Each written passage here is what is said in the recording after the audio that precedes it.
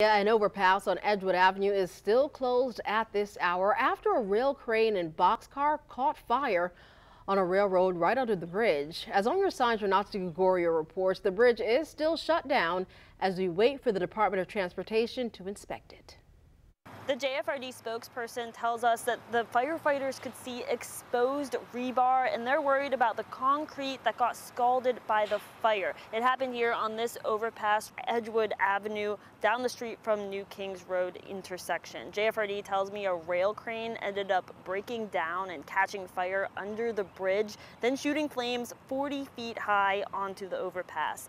JFRD's hazmat and biohazard teams had to come out. Firefighters put out the fire quickly in 5 to 10 minutes, but then they had to stay there because of hydraulic and diesel fuel on the ground. Nobody was hurt though.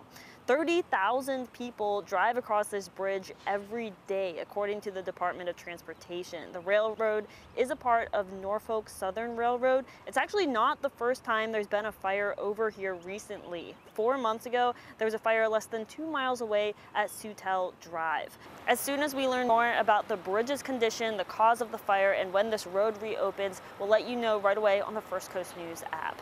Renata Gregorio in Northwest Jacksonville. First Coast News, on your side.